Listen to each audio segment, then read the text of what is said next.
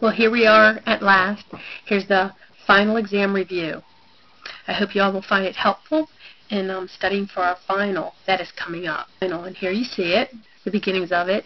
First of all, note basic definitions and terms. So notice the major definition terms for Stat 250 and how to use them also, how they're used in context.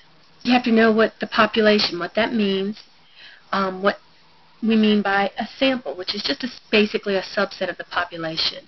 You draw a sample from the population.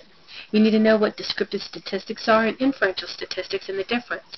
Now, descriptive statistics are what we did at the very start of the class, when we took graphs, when we made graphs, when we calculated values for the measures of center and the measures of spread. Looking at these graphs and looking at the spread, we could tell something about the distribution, its shape, deviations from the overall pattern. We could see from some of the graphs and do some data analysis. Those looking at the data itself is what I mean. So that's descriptive statistics. Inferential statistics is where you take those descriptive statistics and you're going to use them so that you can make inferences about a population. In other words, maybe educated guesses about the population or try to predict what's going to happen or what is going on with the population. You also have to know the different variables in statistics. And remember, we could take on, there can be variable values, and we also have things called random variables where they have a distribution. But a variable is either categorical or quantitative. Categorical means that it tells some kind of quality about something. So I could say my random variable is the color of shirts of people sitting in a gymnasium. So it would be red, blue, green, yellow, things like that. That would be considered categorical. Quantitative has to do with quantities, counts or measurements. So a variable or a random variable can be quantitative. Now, quantitative has two subcategories in and of itself. You can have a discrete quantitative variable or quantitative random variable, or a continuous variable or continuous random variable. Discrete are counts, frequencies. They're where you can literally take your finger and count things. A continuous random variable is a measurement, anything that could be put on a scale, anything that you could put a tape measure to, anything that you measure is considered continuous. A nice way to try to differentiate the two.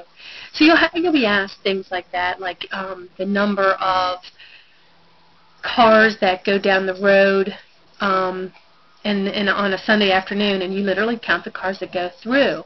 That would be a discrete variable. If I said the heights of everybody, all my online students, we're talking about a continuous variable. Now, we're also going to talk about parameters and statistics. You have to know what they are. Very important, because statistics are used to estimate parameters. So a parameter defines a population. It's going to tell you what the population mean is, population standard deviation, and population proportion. But normally we don't know these things. So we take a sample and we estimate them. So X bar is the sample mean, and it estimates mu, the population mean. S is the sample standard deviation. It estimates sigma, the population standard deviation.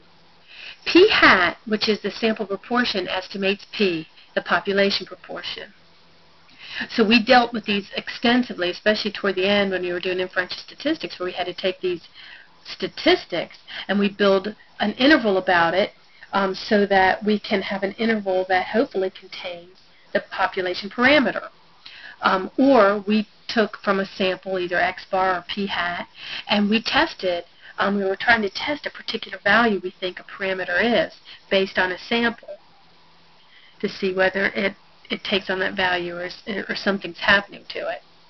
So we've been dealing with these quite a bit. You also have to know, and I kind of went out of order, sampling distributions. What are they? Well, we did that example when I was doing the grades of a student in classes, and I showed you that if you take a sample of a specific size from your population and you get every sample possible of that size, every possible combination of people or things, that we found out that for samples of a particular size, if I took the means of all those different samples, it ended up being the mean of the population. So our sampling distribution was a way for us to estimate our population mean. So all our inferential statistics that we've done for parameters on parametric tests were based on the sampling distributions. Also understand the central limit theorem. That says that as my sample size increases, my sampling distribution becomes approximately normal even if the population is not normally distributed. And if you remember the slides on that, where we had a population that was highly skewed, but when we did sampling distributions and our sample sizes became larger than 30, that sampling distribution became approximately normally distributed. So the central limit theorem is very powerful for us and helps us so that we can do inferential statistics for quite a few situations, many situations. The law of large numbers, understand what that means. And it applies to many different things. If my sample size is large, it gets larger and larger, my statistic takes on values closer to the population mean, or can. If we're doing probability, the more times I do something, the more the probability is seen. In other words, flipping a coin. If I flip a coin 4 times, I literally could see a head 4 times. But we know that to flip a coin, you have a 50-50 chance of getting a head or tail. Well, if I do it over and over and over again, let's say 1,000 times, we'll get closer to the 500. I might say 499 and 501, but we'll get closer to the 50-50 mark the more we do something. Understand what the confidence level is, how we use that to get our confidence interval. Understand a type 1 and type 2 error. Type 1 is rejecting the null hypothesis when in fact it's true, and type 2 is not rejecting the null hypothesis when we should have, when in fact the null was not true. So you see this little table that I made here.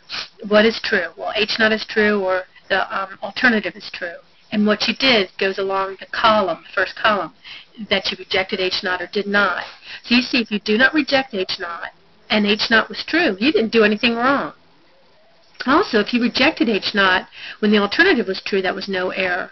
But our type 2 error comes from that one diagonal where we don't reject H0 when in fact the alternative was true,